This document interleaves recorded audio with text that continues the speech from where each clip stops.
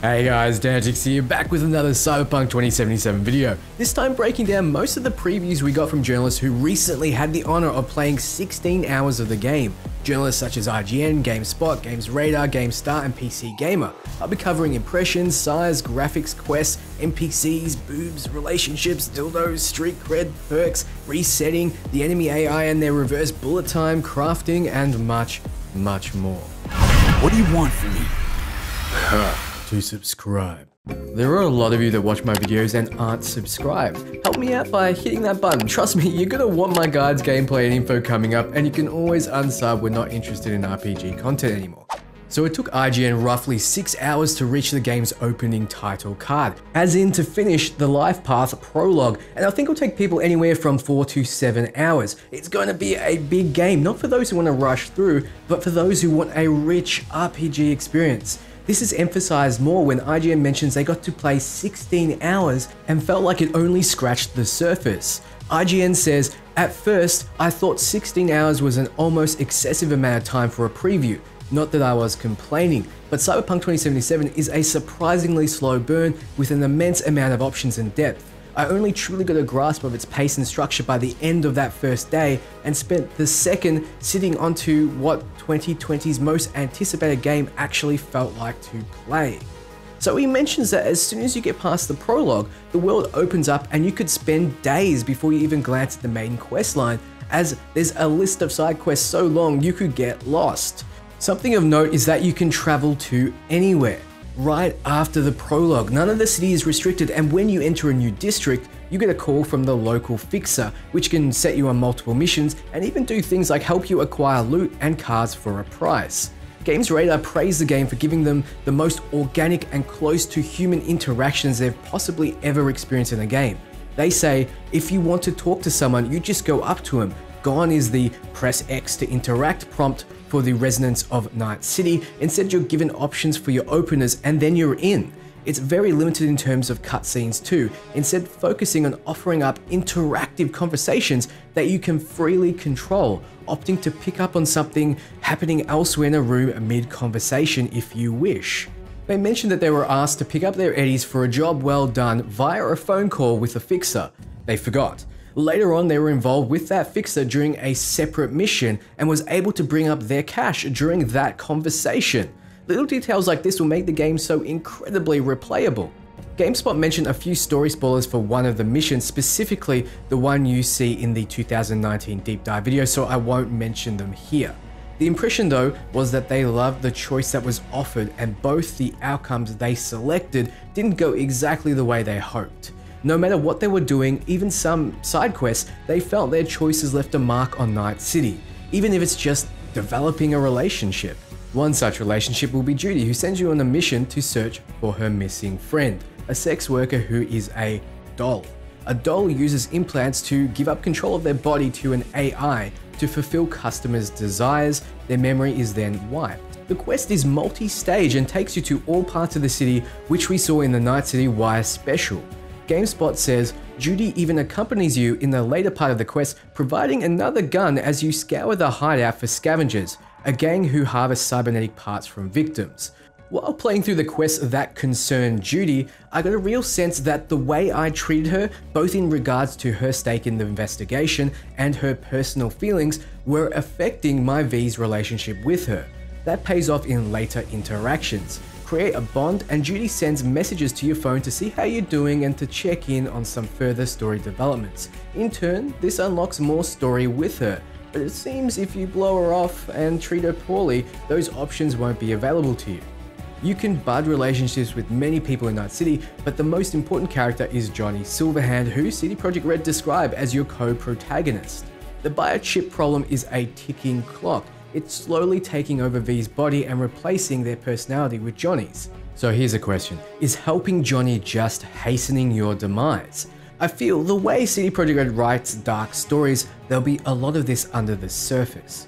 GamesRadar says, it's hard to over-exaggerate just how full this world is. The map is a candy store of opportunities, whether it's live crimes in progress, rides to buy, gigs to pick up, side quests to explore, a bit of shopping, or indulging in one of the local joy toys.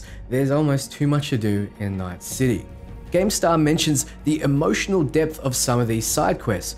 Okay, you think hunting cyber psychos would be an open and closed case. They're psychopaths that have just over-modified their bodies to the point of psychosis. But after rummaging through the psycho's mail after the obvious boss fight, you learn that he was an army veteran who first lost his job and then his health insurance. Nobody wanted to help this particular cyber psycho anymore, especially when he began to develop delusions. The game is going to find ways to target your heartstrings. We know what kind of side quests to expect, but every source that played the title said the main storyline is gripping, engaging, and has them extremely invested. PC Gamer says there's stuff in here to rival The Witcher 3's best quests, and I was pleasantly surprised how much of an emotional punch the story packs. Games Radar says an optional objective in the mission may involve setting up an alternate meeting or simply involve calling another character to check in, but all of these have a potential to send objectives spinning in wildly different directions or uncover a secret hidden subplot that could influence your future choices. And it's here, deep in the grey in between, that the real intrigue into Cyberpunk 2077's branching narrative gets into your psyche like the biochips that fuel these cybernetically enhanced individuals. Though PC Gamer continues, the map is covered in a mess of icons because it's a modern open world game after all, but most of them are question marks, meaning you won't know what they are until you travel there. This makes time exploring the world more meaningful and surprising rather than just feeling like you're hoovering up icons, which is the impression that I got when I was playing Assassin's Creed Valhalla. It was a huge open world, a lot to do, but I knew exactly what the icons were. A gripe IGN had was the questline was hard to manage. He would have appreciated more descriptions on quests like rewards and difficulty, but as CD Projekt Red have stated, this is intentional. They don't want you selecting missions based on rewards. They want you to naturally do them and be surprised what you earn based on your choices. Do you see a quest giver with a particular iron on his hip? Well, maybe he gives it to you at the end of the questline, or maybe you have to kill him to get it. IGN would have also appreciated if the map and waypoints worked better, and that's definitely something I think needs to be done well. As I mentioned, there are a ton of quests you'll be collecting, and not having a good way to manage them will be a problem. Though this is something CD Projekt Red can fix with patches, or we can fix if modding becomes available. IGN says, thankfully one of my favorite things to do in Cyberpunk 2077 didn't involve the menu at all.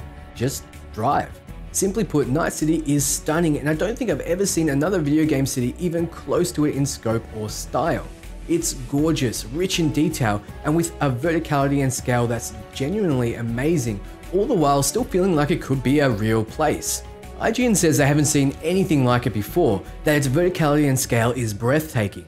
They rather drive places than fast travel, as cars make it relatively fast to get around and the scenery was worth the extra time it took. That being said, they also mentioned that combat is not part of the travel, as in traveling from A to B won't be necessarily involving fighting someone. You can twist and involve yourself in the many combat encounters around, but you can also completely avoid them. They attributed this to more of a GTA style than a Fallout style, even though the gameplay is more RPG like the Witcher and Fallout series. GameStar mentions, even though I see a lot of people worried about it, that the streets in the city are in no way deserted. In the PC version at least, at the highest level of detail, the streets and the bars are teeming with NPCs where they should be teeming. Obviously, there are a lot less in a Badlands coffee shop than in the city centre. Yes, there are also more NPCs on a high-end PC than in the latest gameplay trailer for the Xbox Series X, so it seems like it's most likely a resource thing, which is understandable considering the scale of the game. They also note that you can't kill children or even aim at them, something that the modding community will no doubt change. Anyone that shoots or kills people in these city centers will need to deal with the police, but law enforcement seems more relaxed the more wild the areas get. They also noted that NPCs react less than they would to things like theft than they do in a game like GTA. IGN does say that the combat is one of the weaker points, but only when compared to how glorious everything else is. Mentions that enemies are hard and it's not a straight FPS. I attribute this to what CD Projekt Red have said multiple times, that it's an RPG first. In RPGs you start fairly weak, but notice you power up as you build your character. You want an RPG power fantasy of ripping through minions when you've gotten all those juicy perks. More on perks in my last video. So all this is emphasized in their statement. Combat didn't really start impressing me until midway through my second day, once I had unlocked a few more abilities and found a strategy I enjoyed. But by the end of my playtime, I had a powerful rifle that could charge up shots and shoot through walls, as well as a legendary katana. I would sneak into a room, use a hack to reveal enemy positions, then get behind a wall and pick them off based on their hologram outlines alone, and if any ran at me, I would swap to my sword and cut off their head. He then praised the game's combat for having so much choice. All the different kinds of combat options, stealth, hacking, and using the body stat to bust through doors. They can see how things open up and smiled ear to ear. PC Gamer mentioned just how much they loved melee combat, saying, "This lures the sniper away from his post, and then when his back is turned, I introduced him to the Black Unicorn, which is a legendary katana. I'm actually a little troubled at how much I loved using this sword and the squishy, whippy sounds it makes when I swing it at people." When it comes to character progression, GameStar mentions that you can reset perk points for 100,000 credits, so it won't be something you take lightly, but it's something you can do. They recommend you decide what kind of playstyle you want before investing, since you can't reset your attribute points. I like this as it encourages replayability. Even cyberware is expensive, so you can't just buy them all to experiment. They also mention that Street Cred opens up more options as it levels, as in more quests, more items at vendors that are locked behind levels, and specifically, the best cyber implants able to be bought require a high Street Cred level. Chrome legs with a high jump won't be just sold to any kid on the street. You get Street Cred from quests, even side quests. They mentioned they liked the tech sniper rifle they found because it could be charged up and instantly kill weaker gang goons with a single shot through walls. It even marked targets behind walls with an outline. They tried their hand at a non-lethal play too by modding their weapons with non-lethal rounds and using one of the non-lethal melee weapons, a pipe wrench. Yeah, I don't know how a pipe wrench is non-lethal, but just bear with me. In terms of gameplay, they didn't see a difference between lethal and non-lethal, as stun enemies don't get back up again, but some NPCs will react differently. In terms of NPCs, they found the AI quite decent. Melee will storm up, range will even duck behind cover and peek their guns over to spray in your general direction, which can be surprisingly deadly. What is most interesting though is enemy net runners, and they can use abilities like the Koreznikov, the bullet time booster where you have access to as well. It basically makes them appear to move super quickly so they're harder to hit, a sort of reverse bullet time. They can also hack you with an attack that overheats you and causes thermal damage. To fend off the attack, you have to get out of their field of vision, which includes cameras and enemies they're linked to. So the way crafting works is you dismantle, loot, and collect common, rare, epic, and legendary materials. With the appropriate blueprints, you can create items of those qualities. Items include weapons, clothing, mods, grenades, healing aids, demons, and even cyberware.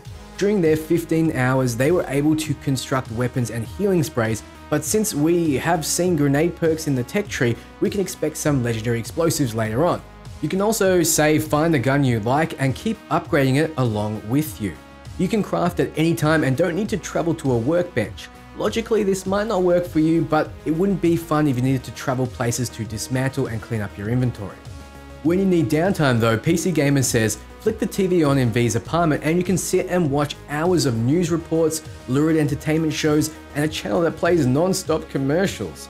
Cyberpunk creator Mike Pondsmith even turns up as a DJ on one of the radio stations. Or you can seek out relationships. GameSpot goes into detail about how you can get busy in Night City. The easiest way to get your rocks off is to seek out sex workers. You've seen these in the Night City Wire special. They have an icon of a slightly parted pair of lips and are found in certain districts like Kabuki. You can pick up workers of any gender. GameSpot says, finding and hiring a sex worker goes about how you'd expect, with a quick discussion and a small transaction of Night City's currency, eddies, to trigger a sexy cutscene. Players familiar with CD Projekt Red's last big RPG, The Witcher 3 Wild Hunt, will have an idea of what to expect in terms of boning down, although the scene is a bit more involved and a bit more graphic than what Geralt gets up to. Protagonist V and his partner slam the ham in a number of positions, all played from a first-person perspective, and there was a fair amount of full frontal female nudity and moaning in the scene. Just as a side, there are a lot of boobs to see in Night City. So the encounters are optional and don't seem to incur any benefits, at least as far as they could see. But maybe they were too focused on the boobs. GameSpot had another encounter during the Judy mission line with a doll in the Cloud's brothel, but I won't spoil what happens. I will mention though that a GameSpot employee was scarred by a huge steroid-loving animal gangster chasing him with a sledgehammer, screaming that his dick was hard. It also mentioned that there are a ton of dildos around the world that you can break down. In gang hideouts, there are just a ton laying around. They aren't concerned at all with dildo privacy, though you can buy the more dangerous ones inside the shops. Of course, developing an actual lasting relationship with the character will require more work than just handing over money or a dildo. So a lot of positive and a few negative when it comes to Cyberpunk. Another issue were the bugs. A few players had an instance where the UI disappeared or dialogue didn't play, which lends to the fact that the delay was to clean up all that was definitely needed to be cleaned up. The overall consensus is that each journalist outlet that got to play went away craving more, and some didn't want to leave. As of right now, it seems like Cyberpunk 2077 is going to be a truly amazing game. So thanks for watching, guys. I appreciate all of you and the support you've been sending my way. So if you like this video, shoot it a like and let me know if what you heard is positive or not. My competition to win a copy of the game is still running, and I've been giving them out to subscribers consistently for the past year, so check that out. For everything Cyberpunk, keep your eyes on this channel. Ciao, friends.